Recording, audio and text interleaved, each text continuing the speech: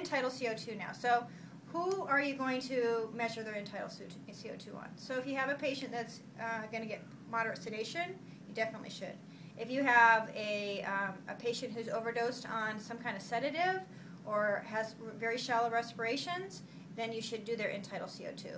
A COPD patient would probably be a good idea, as well as all intubated patients need to have end tidal CO2. All of the dashes and all of the solar monitors are equipped to monitor end tidal CO2. But to begin with, this is the dash. And if you're going to use this on the dash, then you need this adapter here for what we would call side stream or non-intubated patients. So you plug it into the side, yellow on yellow, and then it needs to warm up. So once you plug it in, it's warming up. Okay? Now we have different methods of measuring end tidal CO2 in this way. We have tubing that is strictly for end tidal CO2, and that's clear. We have it for adults and we have it for pediatrics. And then the tubing that is green and clear, you can administer oxygen at the same time as measuring their end tidal CO2.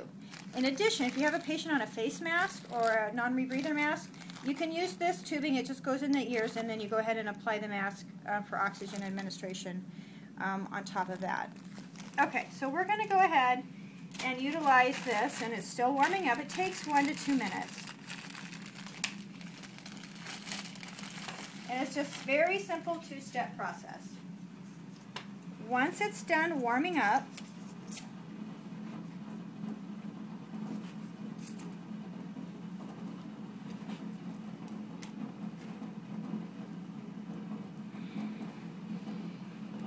you want to calibrate the sample line. Okay? So to do that, you're going to plug it in, plug this in into here. Okay? And then I'm going to toggle the CO2, and at the bottom I'm going to toggle over to calibrate sample line. And ready. And then once it's 0,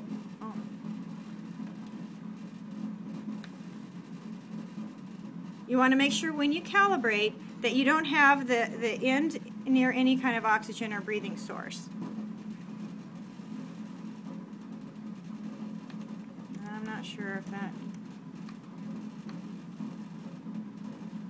There, it's calibrating.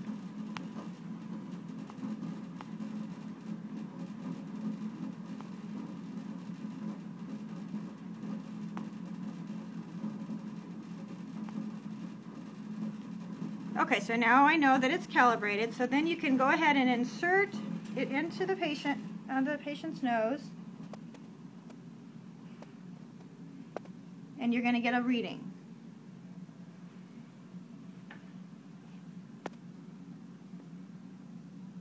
Your normal should be between 32 and 43.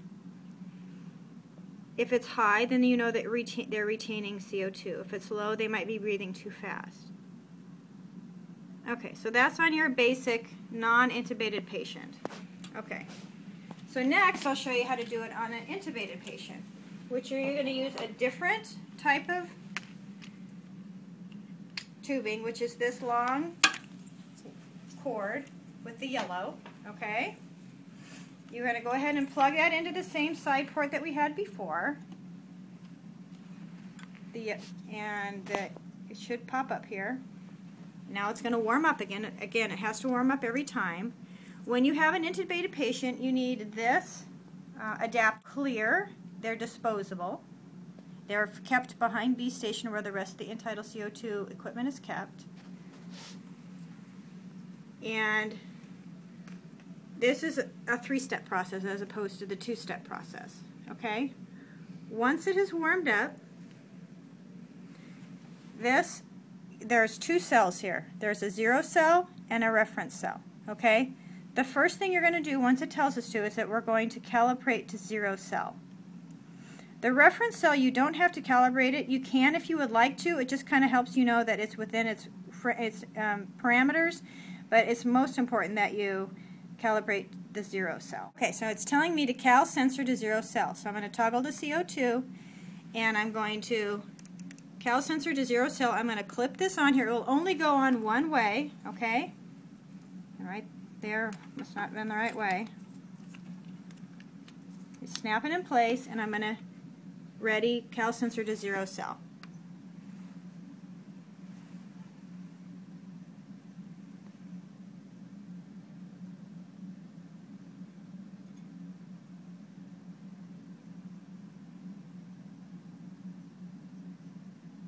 Okay, so now I'm going to calibrate my adapter, okay?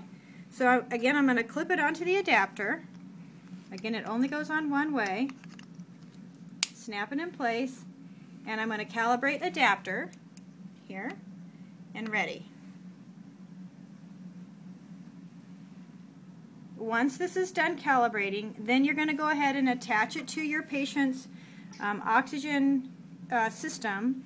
It is applied distal to the round bulb, which is the moisture collector. Okay, so now it's ready, and I would go ahead and connect it between, you got the ET tube, and then the tubing that comes down, and then it has the big ball. It goes distal to that ball, and then you'll go ahead and get your reading. Same readings are expected for intubated versus non-intubated patients.